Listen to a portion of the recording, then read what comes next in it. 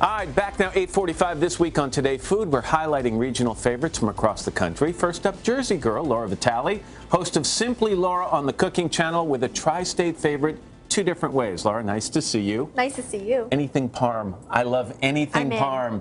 You're making chicken parm and eggplant parm. Why not? You didn't learn this recipe till you moved to this country from Italy. Well, exactly, because chicken parm is really not a traditional Italian dish. So it wasn't until I moved to Jersey that it kind of became like the Italian classic. Do you know what I mean? Perfect. Let's look at your ingredient panel. The list of ingredients it's very short and sweet, kind of like me. You need your basics. You know, you need a dreading station. So for that, you need some flour, breadcrumbs, eggs. I like salt and pepper, and of course, a touch of garlic powder.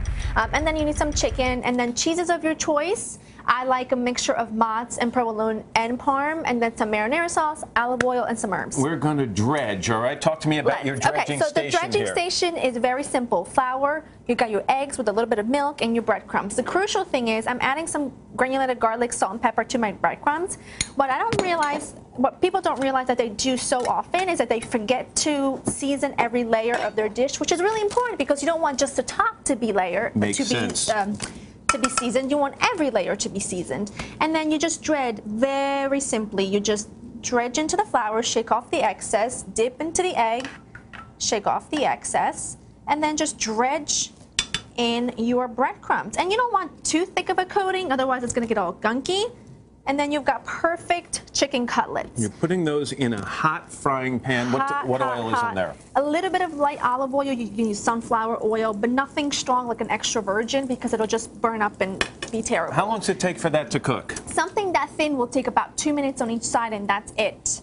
And then what you do is once you have your beautiful cutlets ready, you layer them with your favorite marinara sauce. You can use store-bought, homemade. It doesn't matter as long as it's good.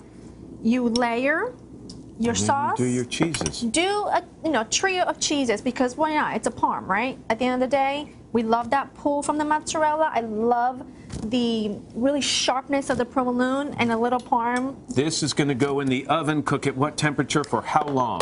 425, 375. It doesn't matter until everything is golden and bubbly and the cheese is melted, and that's what it looks like with a side of spaghetti. 2 for 1 today. We're going to eggplant parm. The ingredient list is similar. The only thing is there's no garlic powder and there's no breadcrumbs. All right, show me how you do it. All right, so ideally you get yourself a nice small Italian eggplant. When you can't find those, just look for a really firm eggplant, and then you want to slice it nice and thin. I've done a terrible job, but the culinary crew does an amazing job. Okay, dredging station. Only difference is you mentioned no breadcrumbs. No breadcrumb, but you want to salt and pepper your flour. You want to salt and pepper your eggs, and there's no milk in the eggs at this point either. Now this is how. I just want to take a look downstairs. We've got tasters. They've been talking about this all morning, guys. It's a Parmapalooza. We're loving it. So good. So good. It's so good. And then this is how we do it in Naples, Italy. We don't do breadcrumbs because when you like to make a nice sandwich out of it, you don't want the breading from the breadcrumb to compete with the bread.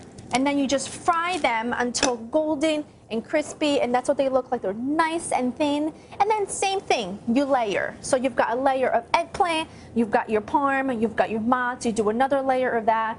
You bake it until golden, bubbly, and delicious. How long does that take in the oven compared to the chicken? Same thing. Everything's cooked. So you're just looking for like the cheese to melt. So it's probably going to take a good, I would say 15, 20 minutes. Can we show this here? Who did the portion control on that one there? That's huge. Massive. But you can do it like that, or you can do it in subs. We're gonna dig in right after we go-kart race. Oh, okay? Let's do it. I don't want to cramp up on the course. For all of these recipes and all of this week's regional favorites, check out today.com/food. Hello, Today fans. Thanks for checking out our YouTube channel. Subscribe by clicking that button down there and click on any of the videos over here to watch the latest interviews, show highlights, and digital exclusives.